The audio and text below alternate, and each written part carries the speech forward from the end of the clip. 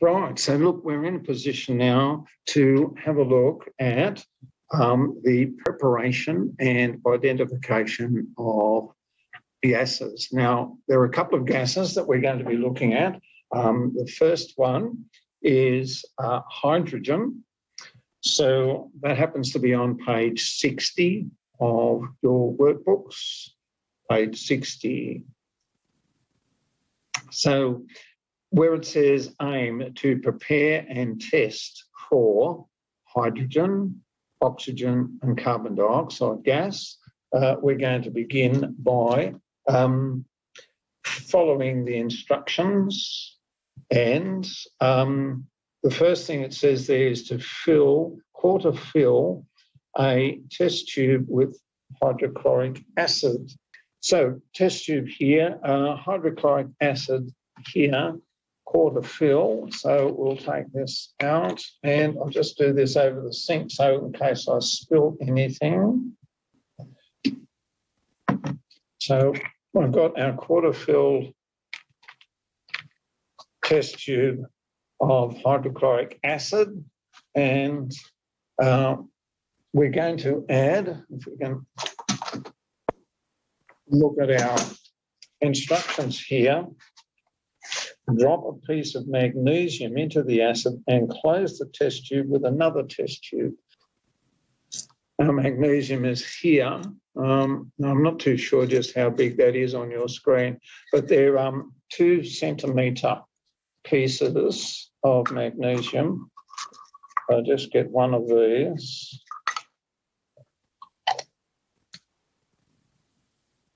And as it says, drop the piece and then close with another. When the reaction slows down, place a lighted taper near the bottom of the inverted test tube. So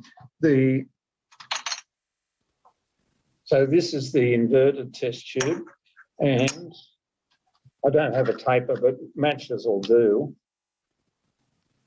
So I'll put this in, and hopefully you can see there that there's a lot of effervescence, there's fizzing.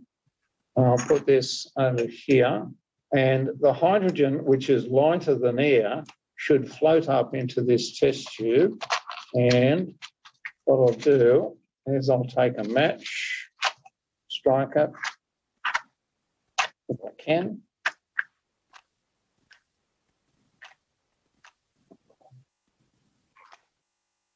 Okay, now, so I should have a test tube full of hydrogen. Did anybody hear that? That's called the pop test. It exploded. Now, the other thing that hopefully you can see, and probably you can't, but there is water condensed in this test tube. It's not clear like this other test tube here, okay? You see the difference between the two. So there's water in here, this one, whereas this one, there is no water. So what we've produced is water as a result of that pop test. So looking at observations, right, where it says observations, what we observed, first of all, was bubbles of hydrogen forming around the magnesium. And of course, we've interpreted that as being hydrogen. We can't say we saw some hydrogen. Now, testing our observations. Our observations were these. We heard a pop, spelt P-O-P. Now, you might have said, oh, well, that was an explosion. Never mind. Okay, so we heard a pop. I don't think we saw anything else. Well, the other thing that we saw was water on the inside of the test tube. So 2 observations there.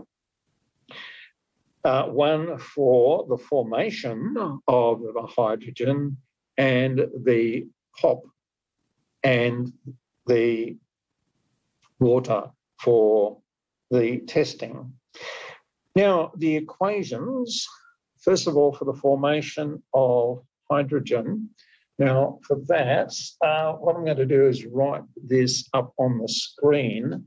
So magnesium, solid, plus HCl, aqueous, produces hydrogen, gas, plus magnesium chloride, aqueous. Now, what we've got to do, of course, is balance that equation. So to balance that equation, magnesium 1, hydrogen 1, hydrogen 2. So let's put a 2 in front here. So they're balanced for hydrogen, chlorine, all right, okay, 2 there.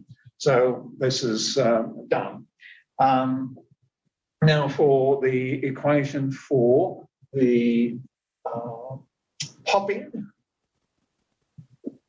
that's hydrogen burning. Okay, so hydrogen is going to burn with the oxygen in the air. So we've got a gas there and a gas here. And that forms water.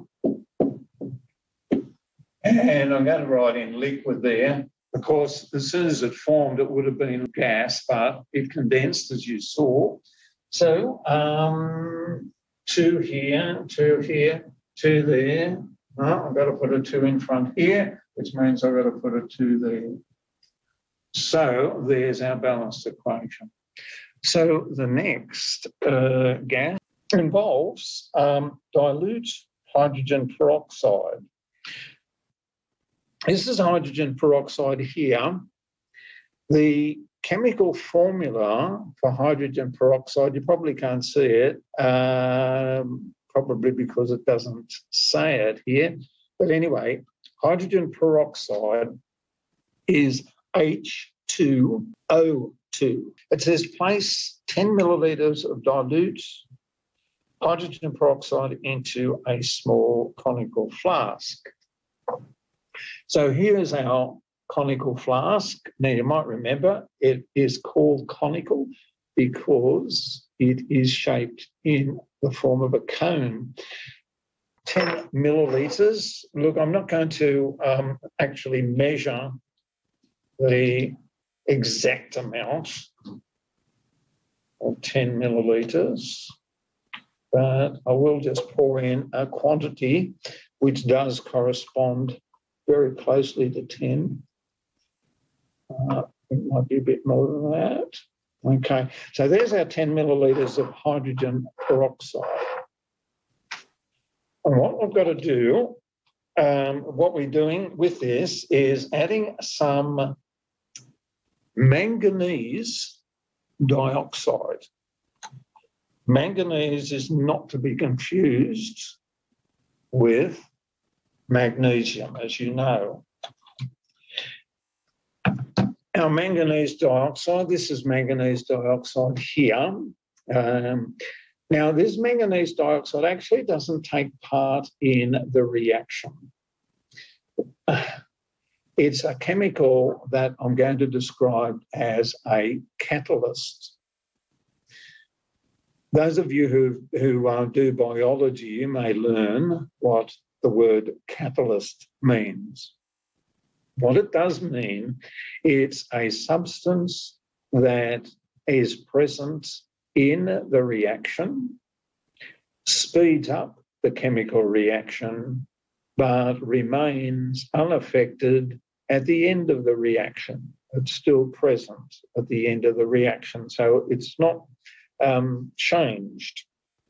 Now, as soon as I pour just a wee bit from this this spatula of this manganese dioxide into here, it'll start producing oxygen. And then we're going to have a look at the classic test for oxygen. And that is that it will relight a glowing splint. What does that mean? Well, A splint is a small bit of wood. So this is a splint. It's not glowing at the moment, but when I light it and blow it out, at the end, it will be glowing. So I'll have a glowing splint. So I'll put this in here and hopefully it will relight and give me an indication that oxygen is present. So I only want a very, very small amount of this, and at the same time, you're really handy to have 4 hands in this experiment. Okay, I only want a really, really little bit of this. Just see, that might be enough. I don't know if you can see what I've got on the end of that is small fraction. Right.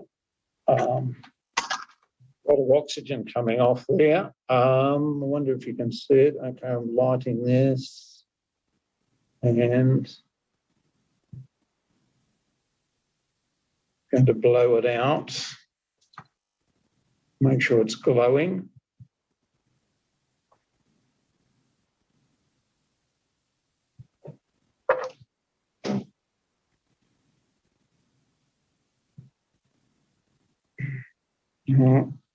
It's certainly getting brighter. It hasn't burst into flame yet.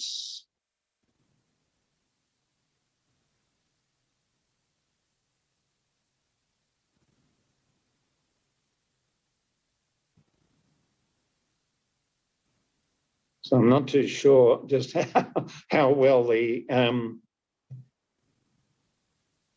camera is capturing what I'm trying to show you.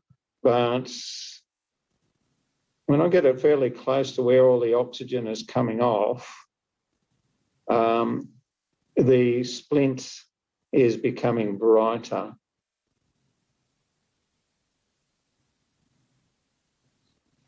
I'll just see if I can fill it up with oxygen.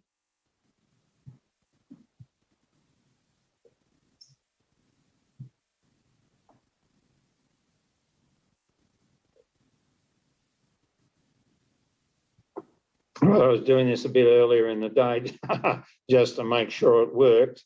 And the first time I did it, it went out. But the second time I did it, it really burst into flame.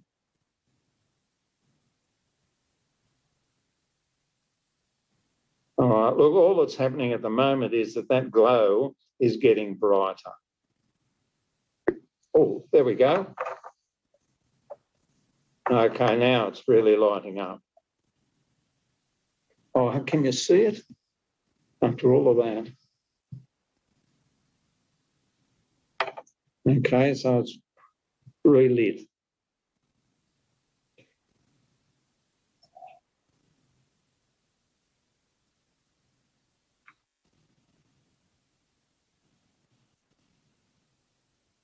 Now, what we're saying here is that oxygen is supporting combustion. Oxygen doesn't burn, okay? Oxygen doesn't burn. Oxygen supports combustion. But there we are. We saw that oxygen relighting a glowing splint. That's the classic test for oxygen. So as far as observations are concerned, when it comes to formation, what we can say is that, well, we saw the bubbles. We saw lots of bubbles coming out from the hydrogen peroxide. And obviously there would be bubbles of gas.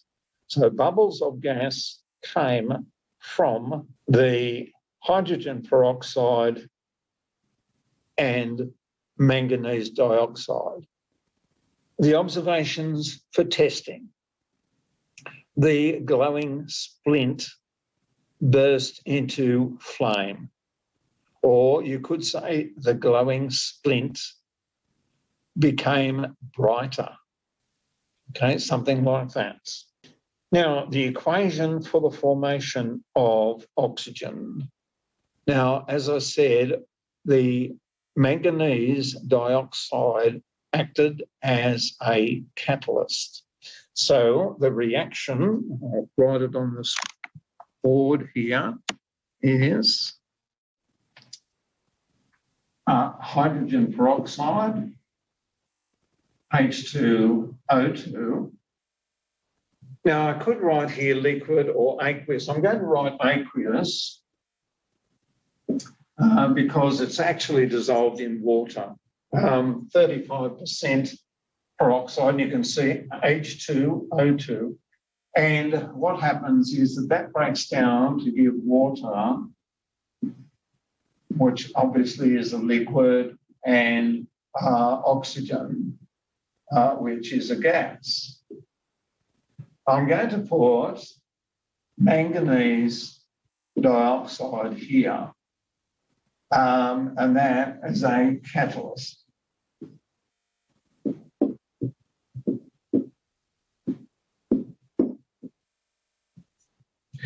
Now, at this stage, of course, you're probably saying, but the equation isn't balanced.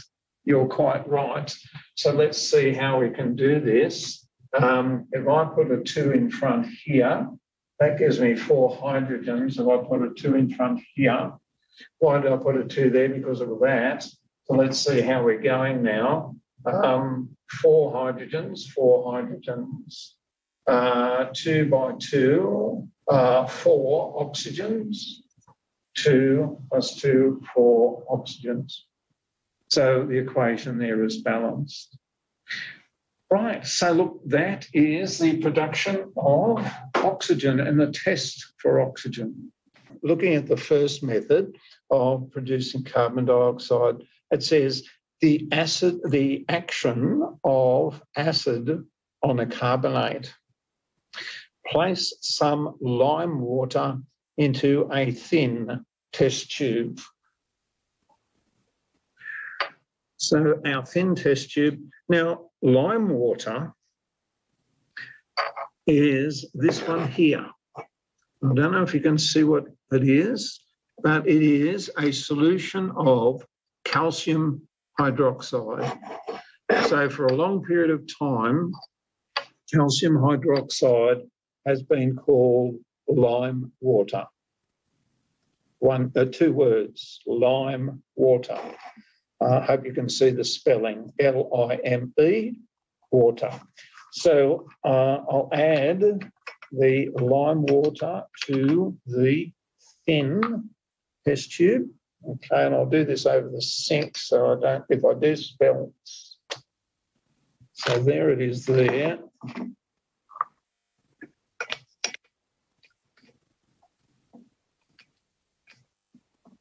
Once I put that in there, it might be a bit hard to see.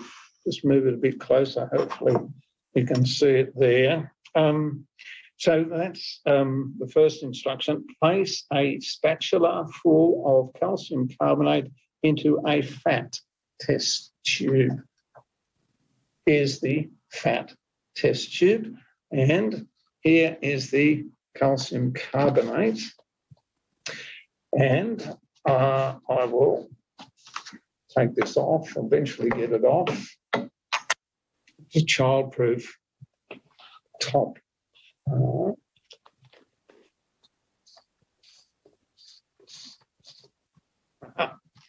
Got it off. Right, so a spatula full of calcium carbonates. So there's the spatula. And so I'll put this in here. Okay, so there it is.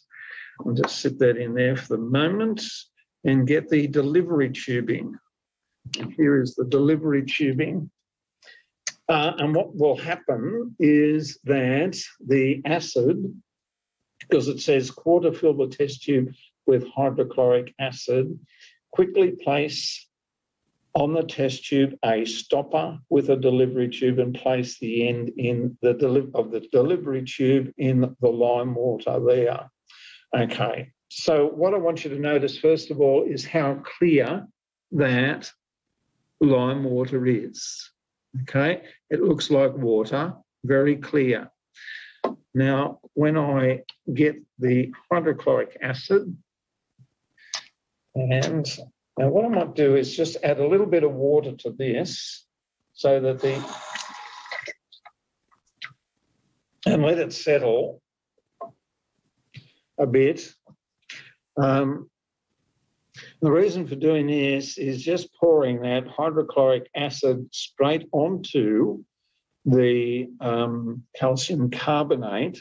It starts to react very quickly, so I'm just sort of slowing it down a little bit. I don't know if you can see, but the calcium carbonate is not soluble in water.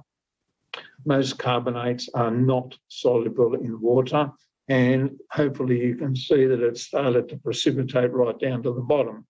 So I'll sit that there and add the hydrochloric acid to it. Here's the genuine hydrochloric acid, and adding this to it. Now I should do this over the sink. Okay, so I'm getting plenty of bubbles there, and I'll jam this in here and put this in here and just bring this a bit closer to the camera in the hope that you can see. I'll give this a shake, and now you can see the bubbles are coming up all over the place. And perhaps you can see that there is a change in the lime water.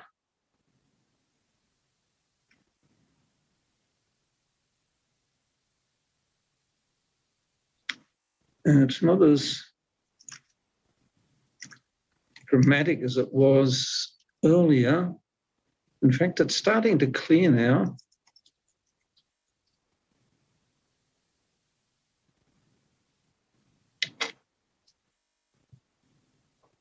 So that's not terribly white as it was. What happens if we add too much carbon dioxide into the lime water is that the calcium carbonate, which forms in here, dissolves again. I think that's what's happened. And it's starting to become clearer. And that's due to the formation, when it becomes clear, due to the formation of calcium hydrogen carbonate. So let's see what we can write in the space there in your workbook. Observations. Well, first of all, we got lots of bubbles or effervescence when we added the acid to the carbonate. So the key words to say there are lots of bubbles coming from the calcium carbonate and acid. Observations with the testing. Now, it happened very quickly, but the lime water, the best expression for this is to say it turned milky, M-I-L-K-Y, for milky. Now, as far as the equations for the formation of the carbon dioxide, again, I'll go to the board and we'll have a look at the board. So what we had, first of all, for the formation was we had calcium carbonate, and we'll call that solid. Okay, so it's an S, plus hydrochloric acid, and that's aqueous. That produced carbon dioxide, water, liquid, and calcium chloride.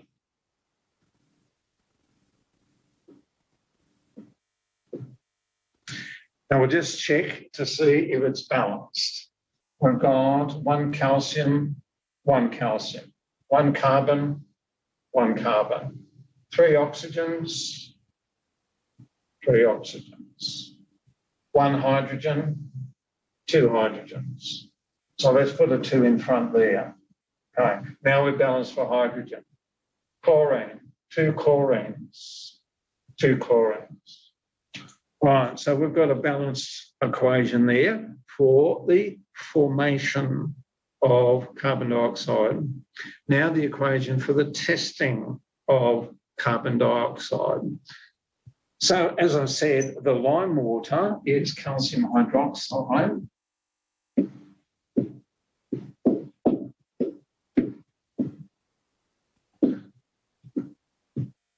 So that is CaOH in brackets 2 plus carbon dioxide, gas, and the cloudiness, the whiteness, the milkiness is calcium carbonate.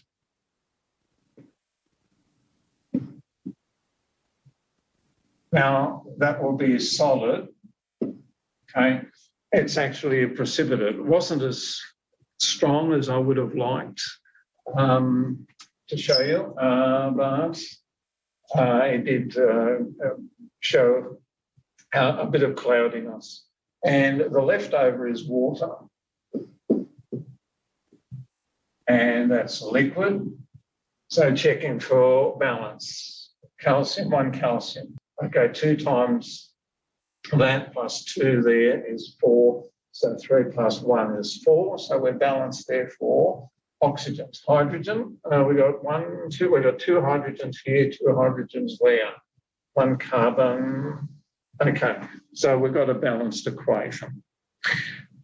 Now, that was method 1 of producing carbon dioxide, an acid on a carbonate. The second method is what's called heat decomposition. Now, the word decomposition comes from the word decompose. So we're looking at what decompose means, as you may know, is to break down.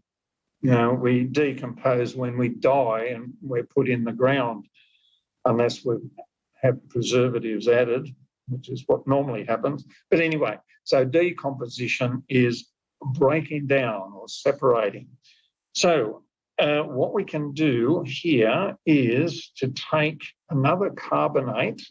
Now this time it's going to be a carbonate of a metal that is not terribly reactive.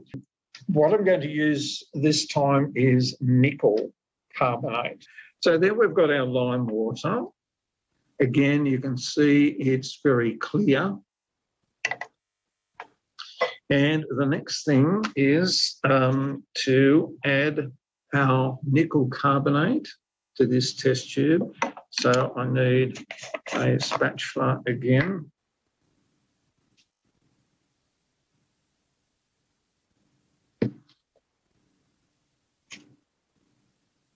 And just adding that now to the test tube. You can see it's a lovely, hopefully you can see that's a lovely green colour. And it doesn't surprising, it's not surprising that it's got that colour because nickel is one of those transition metals, and those transition metals tend to be colourful when they form compounds. What I've now got to do is set up the Bunsen burner so that I can heat the nickel carbonate, close the test tube with the stopper, which is equipped with the delivery tube. Okay, so that's what I've got here. And I'll just position the lime water so hopefully you can see it, and set that in there. And I need a test tube holder. Delivery tube here sitting in the lime water. Just right here. I might get some warm air coming in here for starters into the test tube. Okay, so I've got bubbles coming through now. Hopefully you can see those. I'll try and stop this fairly early on in the piece so you can definitely see the milky colour. Now you can see I hope you can see anyway, the nickel carbonate is changing colour. And what, of course, is happening there is it's driving out the carbon dioxide from the carbonate. And I'm going to lift this out now. And what we're getting is nickel oxide inside this test tube. Now, if we have a look at this test tube here, you can see the milky calcium carbonate that we had. Okay, so there it is, definitely milky, white, and that white precipitate, if I let it settle, it is starting to settle now, that calcium carbonate would drop down to the bottom of the test tube. The other thing is, if I put this back into the flame, chances are I could get that milkiness to disappear and get calcium hydrogen carbonate. And calcium hydrogen carbonate is soluble in water.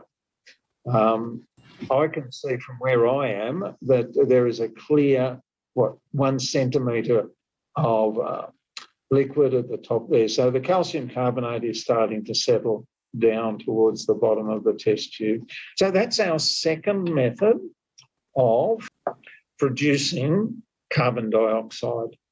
And again, that same test, the test is carbon dioxide turns lime water milky. Observations. So the observations are, first of all, that nickel carbonate changed from green to what looks to be dark brown or black. So I'll just put that up close there to the camera and you can judge yourself what colour it is. Okay, I think maybe black, dark brown or black. So that's the observation. So clearly there was a chemical change. Now, apart from that, you could say that the lime water turned milky. Writing an equation for the formation of the carbon dioxide, well, that resulted from the decomposition of nickel carbonate. Right, so nickel carbonate, the symbol for nickel is Ni, and it's got a valency of 2. So there it is there. So nickel carbonate solid plus heat produces nickel oxide solid plus carbon dioxide gas. So underneath that now you've got a summary table which I'll get you to complete for homework. Apart from that, I hope you've got a good set of notes there as a result of the experiment.